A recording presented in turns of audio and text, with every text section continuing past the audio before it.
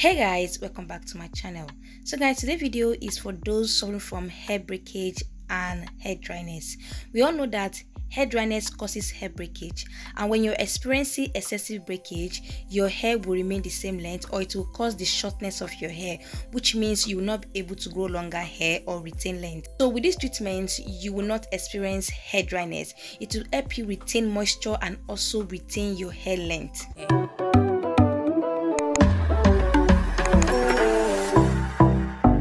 So guys, let's get started. Our first ingredient is ginger. Ginger is very beneficial for healthy hair growth. It helps to improve the blood circulation on the scalp, while it helps to stimulate each hair follicles. In turn, promote hair growth. Ginger contains many vitamin, mineral and fatty acid, which contribute to strengthening your hair strand and also help to fight hair loss. And ginger also contributes to restoring moisture lost on the hair.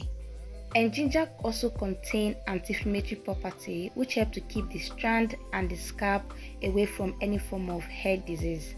So after peeling and dicing your ginger, you go ahead and blend it with half cup of olive oil or coconut oil. Use any oil of your choice.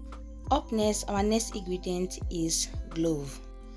Clove is very rich in beta-carotene, and when made into oil, it helps to hasten blood flow on the scalp, which helps to stimulate hair growth. At this point, you go on and blend your clove. Clove also helps provide abundant, long-lasting moisture for your hair. The benefits of clove for hair cannot be overemphasized. It contains large amounts of nutrients that is very beneficial for healthy hair growth. It helps to get rid of dandruff, fight scalp irritation, prevent premature hair graying, and also help to control hair fall. So at this point, we go back to our blended ginger. Like I mentioned earlier, please blend your ginger with oil, not water. So I use half cup of olive oil to blend my ginger. I actually lost a clip of where I was adding the oil. You can use any oil of your choice, be it coconut oil, avocado oil, but I used olive oil. So at this point, I'll go ahead and add in 3 spoons of my clove powder that I already blended. Don't forget, please make sure you blend your clove for this particular treatment. So I went ahead and mixed it together. Now I have the clove and the ginger inside of my hot electric pot. So I also went ahead and add in another half cup of olive oil. You can actually use the double boiling method if you want, but I boiled it directly because I can control the heat since it's electric. So I put in half cup of cocoa butter, half cup of shea butter, and another half cup of mango butter. You can actually use any butter of your choice. If you have only shea butter, you can go ahead and use just shea butter, or you can go ahead and use just mango butter. But it's good to mix at least 2 butter together so you can get a stable texture. If you decide to use just shea butter, you're going to get a really soft consistency. This texture is going to be extremely soft. When you use only cocoa butter, you will get very solid texture. So it's more preferable when you add 2 oil together, maybe cocoa butter and mango butter, or cocoa butter and shea butter. Doing this, we get like a stable consistency, like a stable texture. It's not going to be too soft or too solid. So you cover it up and let it sit for at least 2 to 3 minutes. Then you let it cool down before you can do anything with it. And after about 30 minutes, this is what it looks like. It's totally cold at this point. So you go ahead and strain out the oil. Like I always say in my other video, if you're doing something like this, make sure you use like a cloth that have very tiny holes, so you won't have particles in your the one you strain out, because you're going to be applying this directly to your hair, so you don't want to have particles all over your hair. Just take your time and strain it out, and this is what you're going to have. So now this is your butter and oil infused with ginger and clove. So this is going to give us ginger and clove hair moisturizer. So at this point, you place it in your fridge and let it sit for like 20 to 30 minutes, and it will solidify.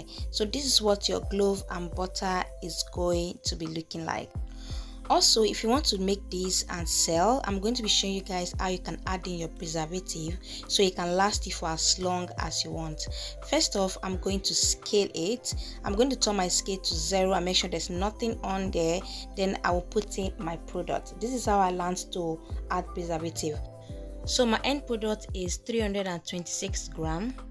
So you might actually do this calculation before you mix everything together, but I did mine because at the end of the day I will still get the same consistency, which is the butter consistency that I'm getting right now. So they might end up weighing almost the same thing. So my end product is 326 grams. So I'm going to be using German Plus preservative, and the usage rate is within 0.1 to 0.5. So this is what you do. Like I mentioned earlier, your end product is 326 grams times 0.1, because 0.1 is the German Plus preservative usage rate, 0.1 to 0.5. So you multiply your end product by the preservative usage rate, which is 0.1 I'm going to be using. It will give us 32.6. Then next thing is that you divide 32.6 divided by 100. You get 0.326, which is going to be your measurement for your preservative. Correct me if I'm wrong. So I'll go ahead and measure my preservative, which is 0.326. At this point, I end up measuring 0.32. It was so hard for me to get the 0.326. I don't know why. Measuring preservative is not the easiest. I'm also new to it. A lot of people are on my DM asking me about preservative because many people make the products they learn it from here on YouTube and sell. And you can't sell some products without preservative. So I just have to go out of my way to learn this thing and share just in case you make the same for sale. So I just use my syringe to extract out all the preservative because I want to make sure I add everything. Then I will go ahead and whip this butter. Whip it as long as you can. Make sure everything is mixed together. At this point, you can add in your essential oil, glycerin, maybe vitamin E, whatever you want to add. You can go ahead and add it at this point. And let me also remind you that it still have a little smell of ginger. So if you want to add maybe lavender oil just to reduce the smell of ginger, you can go ahead and add that. Your clove and ginger hair moisturizer is ready. Guys, the consistency of this moisturizer, I love it. It give you this ice cream kind of consistency. It doesn't even give you a butterish kind of, it gives you this fluffy ice cream kind of consistency. So at this point, I'm just going to be showing you guys a little way I apply this to my hair. You can use this for sealing. You can use it to moisturize your hair. You can use it to bring back your dry hair to life. You can use it to braid your hair, protective style, anything you want to use it for. So this is what my hair look like, dry, completely dry. So I'm just going to use this to do my simple everyday protective style that I do. This is just a simple weave that I do when I want to wear wig. Even when I'm wearing my wig, I make sure that my hair are protected and not dry. This is moisturizer. Hair butter obviously is going to keep your hair away from anything that has to do with dryness. Let me remind you that if you're so into growing your hair longer, you want to grow the length of your hair, and your hair is always dry, which means dryness causes breakage. Your hair is going to always break when it is dry. You cannot achieve that long hair that you desire. So that means you have to moisturize your hair, condition your hair as often as you can, especially when you have high porosity hair like mine. You need to always make sure there is moisture going on in your hair. If not, you suffer from dryness. I particularly moisturize my hair every 2 days if it's not in a protective style, because my hair quickly dry out. So if my hair quickly dry out and I ignore it, that means it will result to shedding, dryness, breakage, and all my dream to grow a longer hair would definitely be thrown into the gutter. I don't know if you guys understand.